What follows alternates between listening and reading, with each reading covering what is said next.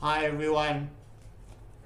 I promised in this lecture to just go through the plot of the Tempest with you. So that's what I'm going to do here. Quite a narrative lecture, in other words, not much analysis. And one of the things I will do is just to flag all the scenes that I think are important and that we'll get back to as we continue talking about the play in subsequent lectures. So, to jump right in, the play starts with a cast of characters, and we are told that the setting is an uninhabited island, which is already interesting because, of course, Ariel and Sycorax and Caliban were all there before Prospero arrived with his daughter Miranda. What is the idea, what is the belief informing this idea that the island is uninhabited?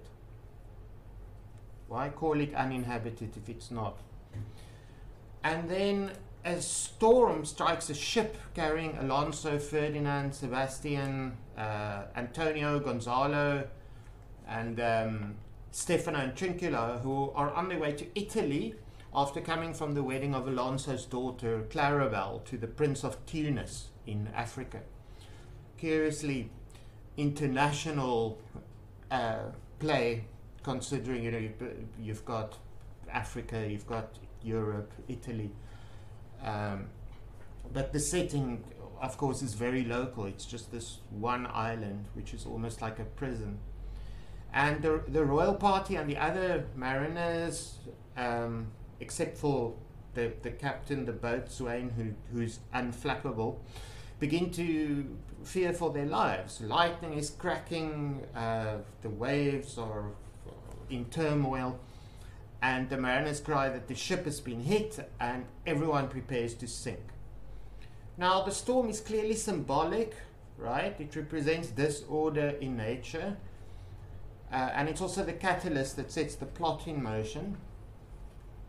This idea of a storm representing disorder in nature is very typical of the Elizabethan period, the early modern period.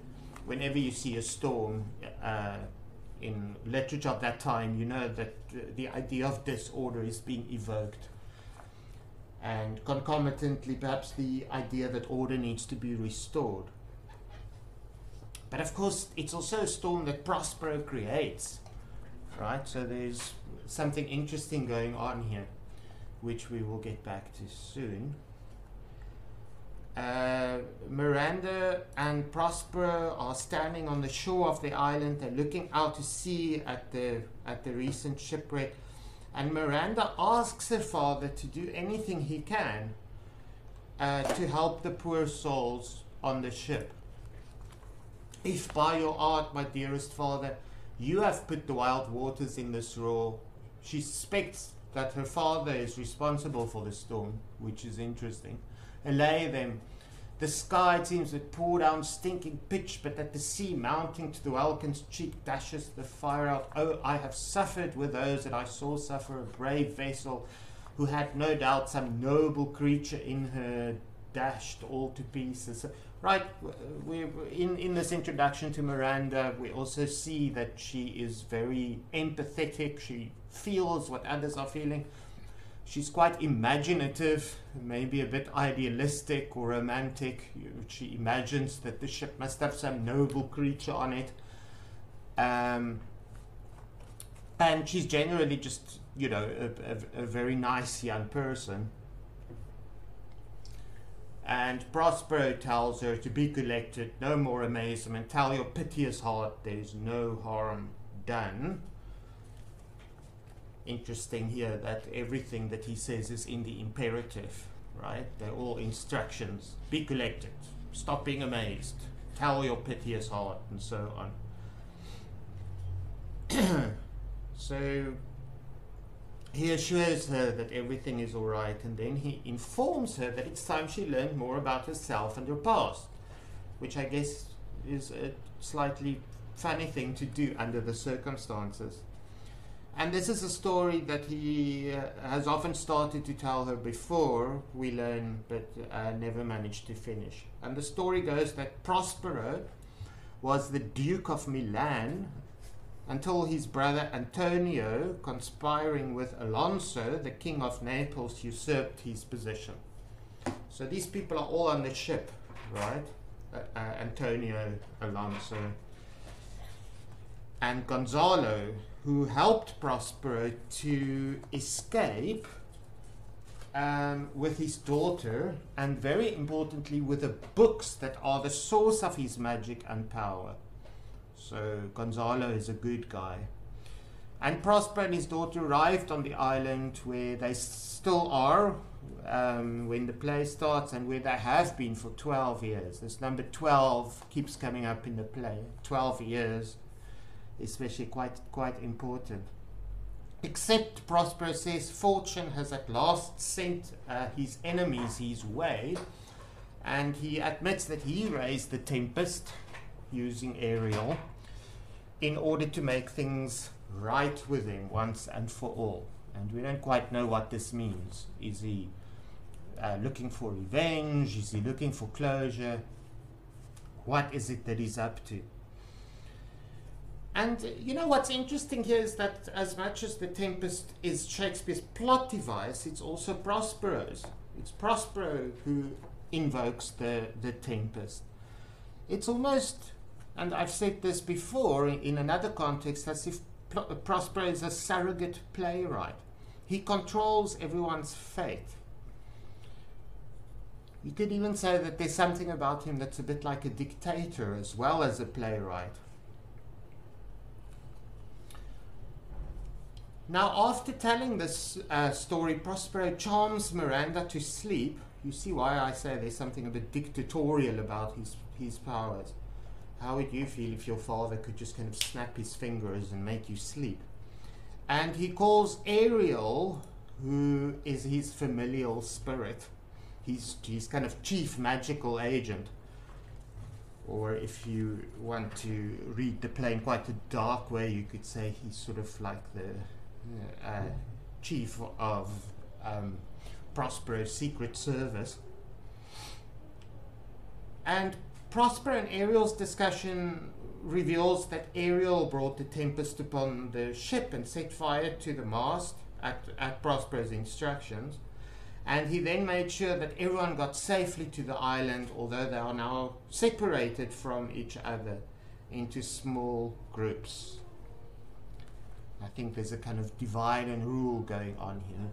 But also a chess game, it's as if all the characters are chess pieces who have been placed on different parts of the board. And a bit late in the play, this metaphor, this idea of the chess game kind of comes up. And Ariel, who's in fact a captive servant to Prospero, reminds his master that he promised Ariel freedom a year early if he willingly performed tasks such as this one, the sinking of the ship, without complaining. So Ariel says, "Is there more toil since thou dost give me pains? Let me remember thee what thou hast promised, which is not yet performed me." Prospero sounds quite annoyed. "How now, moody? What is it thou canst demand?" Not what is it that you want, what is it that you are allowed, what is it that you can demand? Ariel says, "My liberty," and Prospero gets more and more annoyed. "Before the time be out, no more. Dost thou forget from what a torment I did free thee? Hast thou forgot the foul witch Sycorax, who with age and envy was grown into a hoop? Hast thou forgot her?" He freed Ariel from a tree, right, where Sycorax imprisoned him for a very long time. This is the only scene where it looks as if Prospero is angry with Ariel, as if their relationship isn't quite perfect.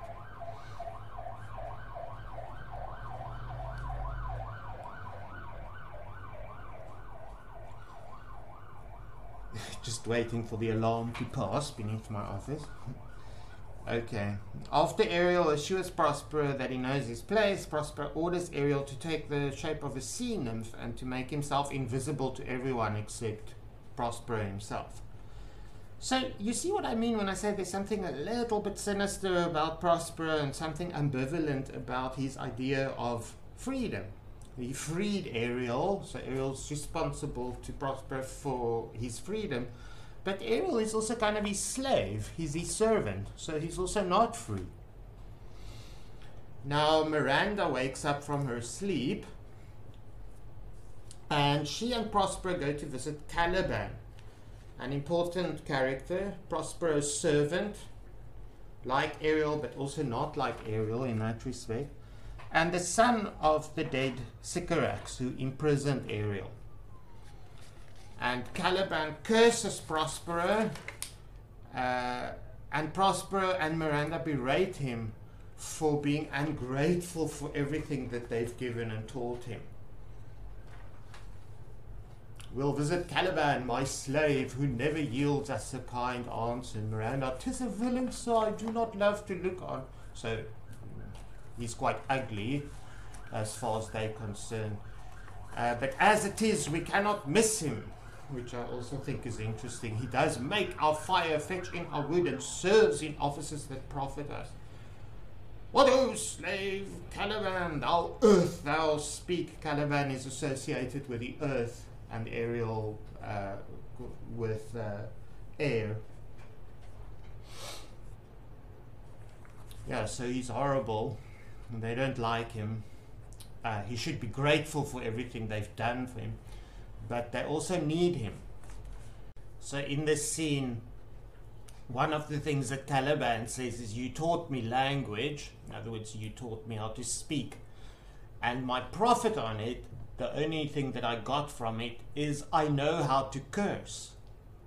And then the red plague rid you for learning me your language. In other words, he wishes he didn't understand language, your language, the language that Prospero taught him.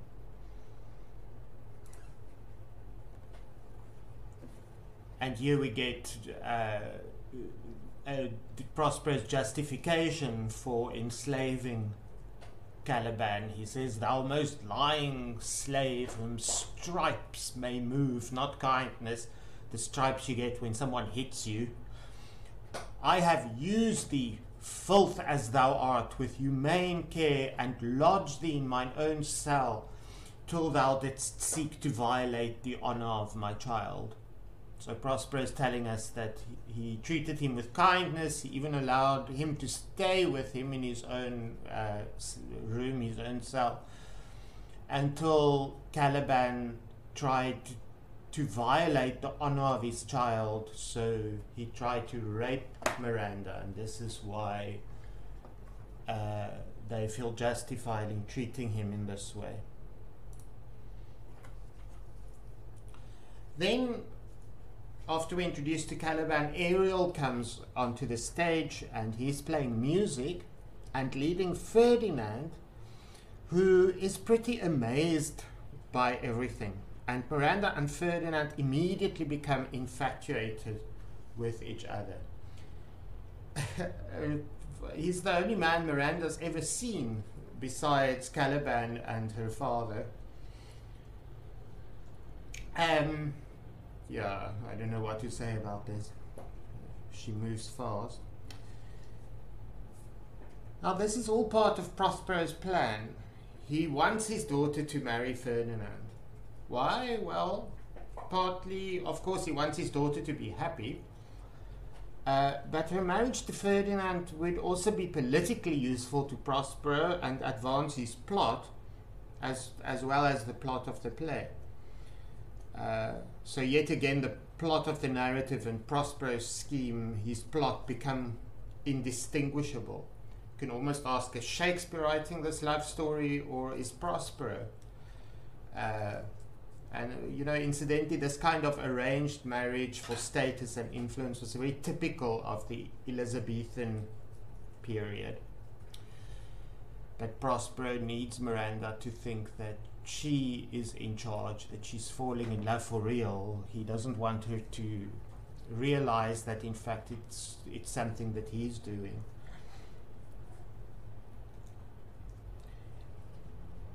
And he decides that he must introduce an obstacle to slow things down. So he accuses Ferdinand of impersonating the Prince of Naples and says he's going to imprison him. So he says he isn't really who he says he is. And says he's going to put him in prison. Well, there's a lot of imprisonment on this island, which is also something we'll get back to. The threat of prison, the reality of prison, the island itself as a kind of prison, in fact the stage ultimately as a kind of prison. Now, and Ferdinand draws his sword to defend himself, but Prospero enchants him and takes him to prison, ignoring Miranda's pleading to pardon him. And then he sends Ariel off on another errand, but at this point we don't know what it is. Now, this is typical of courtly love, Petrarchan love, which in turn is typical of Elizabethan love stories. So it involves introducing obstacles to the fulfillment of a relationship. And yet again, Prospero is employing a literary device towards his own political and personal ends. And you see here again how the literary and the real become indistinguishable. So we have a kind of a Petrarchan or a courtly love story with an obstacle to the achievement of this idealized romantic love. But it's something that Prospero consciously introduces. Ariel comes on stage and he's visible to us, the audience, but not to the characters. And he plays music that puts everyone except Sebastian and Antonio to sleep. And Sebastian and Antonio, who are not good guys, then begin talking about the benefits of murdering Alonso. Remember, Alonso was partly responsible for usurping Prospero's position and forcing him into exile. And Antonio's argument is that Sebastian can become the ruler of Naples if they get rid of Alonso. So the two of them are about to stab all the sleeping men to death when Ariel wakes Gonzalo up. And he shouts and everyone wakes up and notices what's going on. And then Antonio and Sebastian come up with this frankly insane story about trying to protect the king from lions who have conveniently run off now. And Ariel returns to Prospero and Alonso, and the rest of them go off to keep looking for Ferdinand. So here we have the theme of betrayal, right? It's a very Machiavellian world where nobody can be trusted. All this court intrigue. Then we return to Caliban, who is carrying wood for Prospero and then stumbles on Trinculo, right? Trinculo and Stefano are servants, and they're portrayed in a sort of stereotypical way as comic figures who can't control their appetites. And he immediately thinks that Trinculo is one of the spirits that Prospero sends to plague him. You see how Prospero keeps everyone under control by kind of directing their reality in an essentially virtual way we talked about in a previous lecture. And Caliban lies down and hides under his cloak.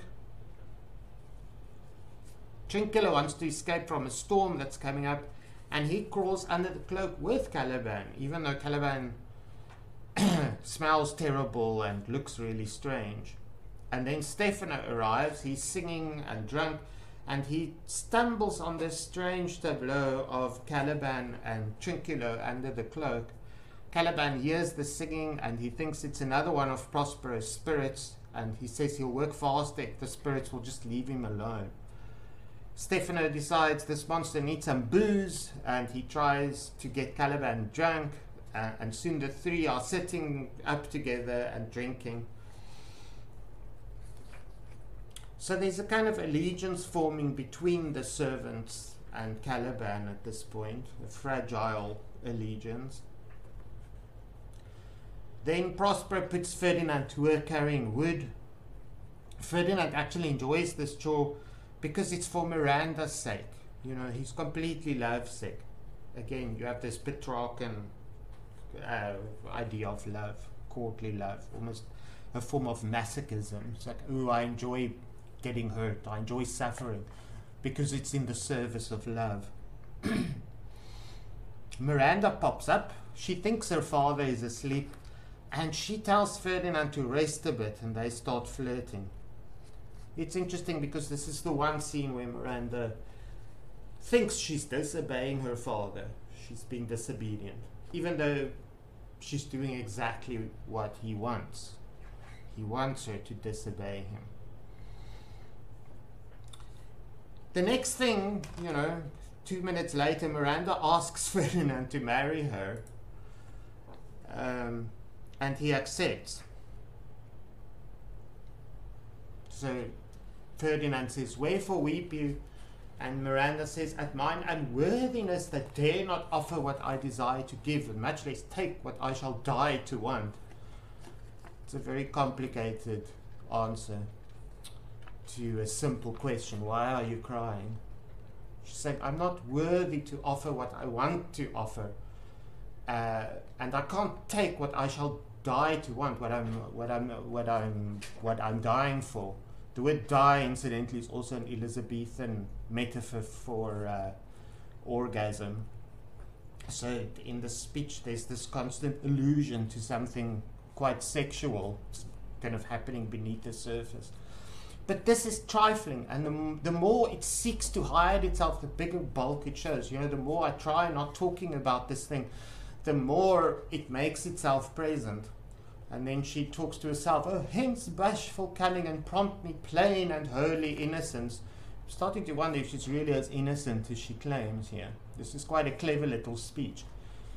"I am your wife," she says, "if you will marry me. If not, I'll die your maid."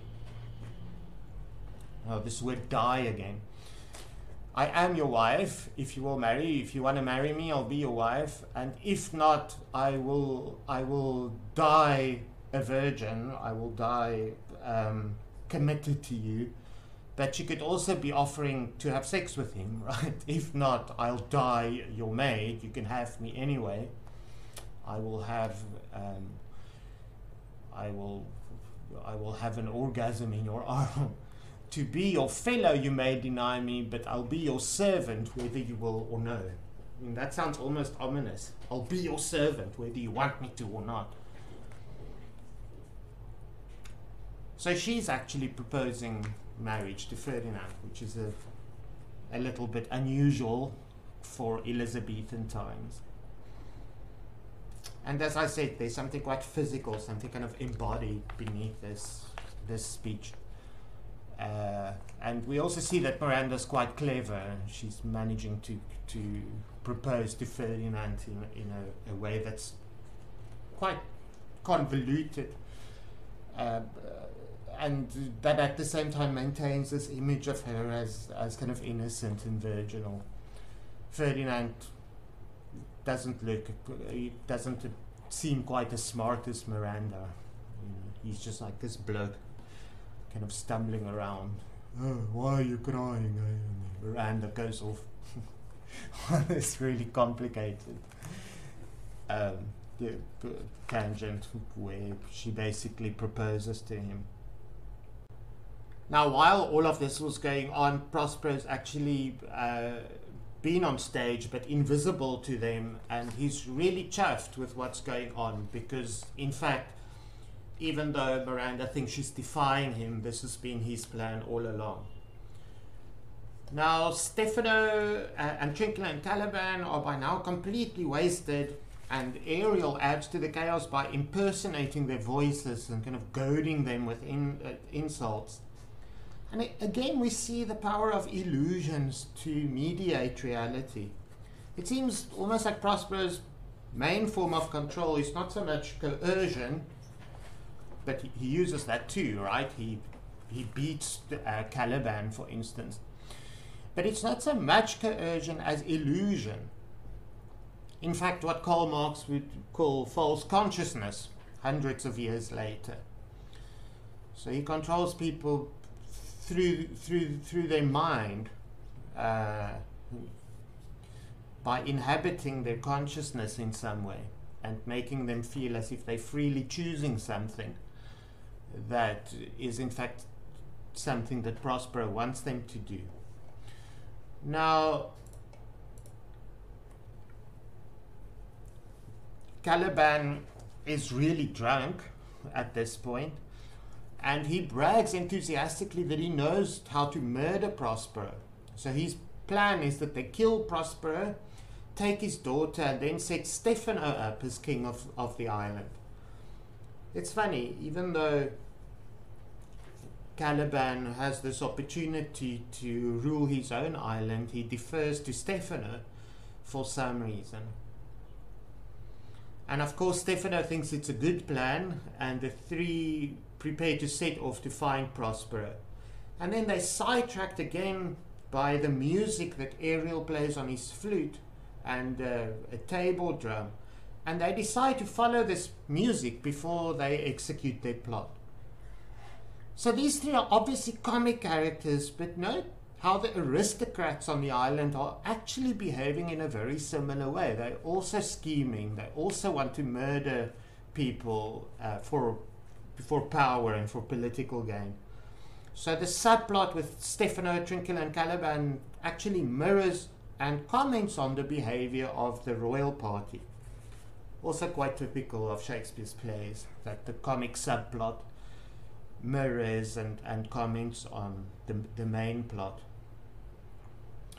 And just note, you know, in Caliban's plan, he says, you mayst brain him, meaning, you know, hit his brains out, having first seized his books, or with a log batter his skull, or paunch him with a stake, or cut his weasand with a knife. It's very violent, and he obviously really hates him. But then he gets back to the books. Remember first to possess his books, for without them he's but a sot, as I am. Without his books, he's just like me. And hath not one spirit to command. He won't be able to command spirits. They all do hate him as rootedly as I. So he's actually claiming that Ariel hates him as much as he does. And then he gets back to the books again. Burn but his books. So the text remains incredibly important. You know, the physical world is almost held in bondage to the written in this play. We see this constant reiteration, if you want, of the priority of the signifier. And Caliban understands that a blow against the book is a blow against Prospero's power. You could almost say that the idea of the author becomes conflated with the idea of authority, power, and books. The written word and agency are very closely related. Now Alonso, Gonzalo, Sebastian and Antonio become tired from walking around looking for Ferdinand, and they stop for a rest. But Antonio and Sebastian haven't given up on their plan to murder Alonso and Gonzalo, and they plan to kill them in the evening, taking advantage of the fact that they're tired. And then Prospero, who's probably on the balcony of the stage, and invisible to the men, but again visible to us, to the audience, causes a banquet to be set up by strangely shaped spirits. And as the men prepare to eat, Ariel appears like a harpy, and he causes the banquet to vanish. And then he accuses the men of deposing Prospero, and he says that this is why Alonso's son Ferdinand has been removed. So he's implying that he's dead, even though he isn't really. And then Ariel vanishes, and Alonso is left feeling disturbed and guilty. And at this point Prospero adopts a more conciliatory attitude towards Ferdinand, and he welcomes him into his family as Miranda's prospective husband. He says, "Then as my gift But look at the language he uses. If you're a woman, what would you feel like if your father said this about you? Then as my gift and thine own acquisition worthily purchased, take my daughter. He makes her sound like property. But, he says, if thou dost break her virgin not before all sanctimonious ceremonies may with full and holy rite be ministered, no sweet aspersion shall the heavens let fall to make this contract grow, but barren hate, sour-eyed disdain, and discord shall I bestrew the union of your bed with weed so loathly that you shall hate it both. Therefore take heed, as Hymen's lamps shall light you. In other words, don't sleep with my daughter before you marry her. Again, this is quite a quite an extreme kind of thing to say to someone, to your daughter's prospective husband. And also look at the economic language he uses. He talks about no sweet aspersions shall the heavens let fall to make this contract grow.